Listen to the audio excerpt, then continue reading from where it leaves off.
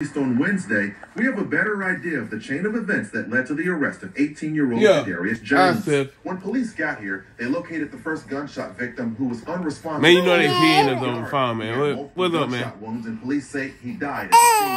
I told you not to do this shit. His mother and aunt asked that we not identify him by name. Well, you got me fucked up. I ain't finna. How much your money is, man? They say he was 25,000. Bitch, you stupid. You dumb as fuck. I'm finna spend 25. I'm looking at your ass on TV now. Also have their names. We are only identifying them as a 63-year-old man and a 58-year-old woman. Hell no! Hey, you got me fucked up, man.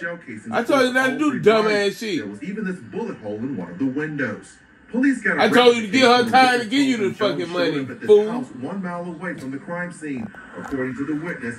Man, that's your dumb ass, bro. You fucked up, my nigga. You got my phone, bro. Man, what you mean? Jones was armed with a handgun when he entered the front door. And when you get out, nigga, you need to come on my motherfucking money, bro.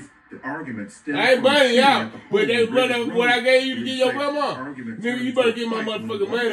I don't give a fuck how you get it, nigga. Or you gonna be goddamn where she ain't. You gonna meet her, nigga. Get out my phone, bro. Just arrived. When police looked inside the fanny pack, they discovered an ID that belonged to the 44-year-old gunshot victim. They also recovered the stolen. Tell me he got hit bun 25,000. Jones was arrested and charged. You got me fucked up. I ain't even put that another 25,000 for no hit bun. I told his dumb ass not to motherfucking do that shit.